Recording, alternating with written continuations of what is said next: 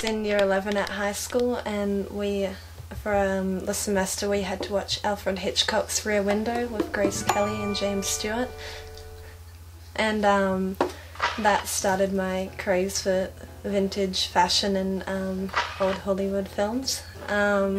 It was Grace Kelly's dresses and just the way she acted and carried herself in that film that got me started and made me want to dress vintage style and just learn more about it, watch more films, read more books, build up my room of stuff.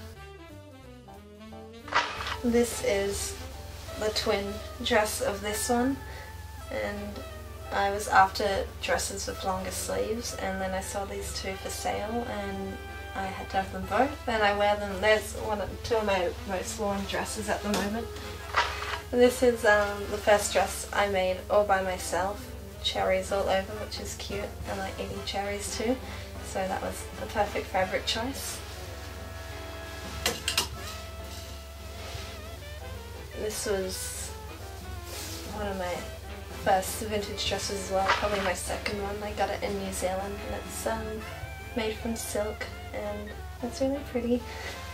So I must wear it more. I forget it's there because all my delicate vintage stays in a garment bag away from the dust and cats jumping on my clothing rack. And this dress is vintage that my boyfriend's mother got for me, and it's made, I think it's homemade. It's made from really luxurious fabric which looks very festive, and it has a really unique cut at the front, so I've worn that to a few events.